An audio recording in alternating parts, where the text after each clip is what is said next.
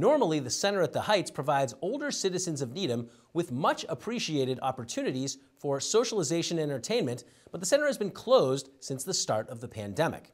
In response, the Council on Aging, in collaboration with Volante Farms, has started a supper club to connect Needham residents who may otherwise feel isolated over a home-cooked meal.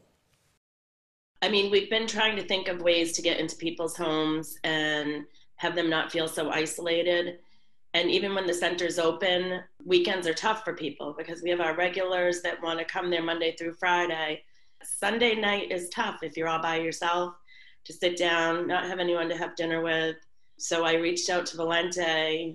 I had been working with Aisha at the Council on Aging for a few years now, and I've just always really loved working with her. And we were already doing occasional donations of just different things, just kind of to brighten the spirits of the members of the Council on Aging. She mentioned this idea of doing this dinner club as a way of still somehow being social during this pandemic. And so we just kind of jumped on that.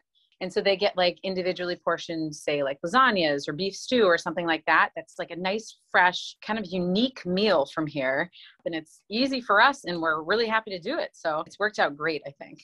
So we deliver them on Fridays, and at Sunday at 5:30, we have a crew that hop on. And now we have people that are new Needham residents that didn't know anybody that are now meeting people. So when the center is open again someday, they've met people, they know people. So it's just been, it's a great program. So what does it mean to you to have, your family farm involved in a program like this? It means a lot. It's very easy for me as a mom of 3 very young children to kind of get wrapped up in how hard this is for us and like all the moving pieces of school and not school. And I've kind of looked at this as a very important way to step back and kind of assess the big picture. It made me very happy to think that maybe this would bring a bit of a bright spot to somebody's week. The first 25 people who register will receive meals delivered on Friday evening.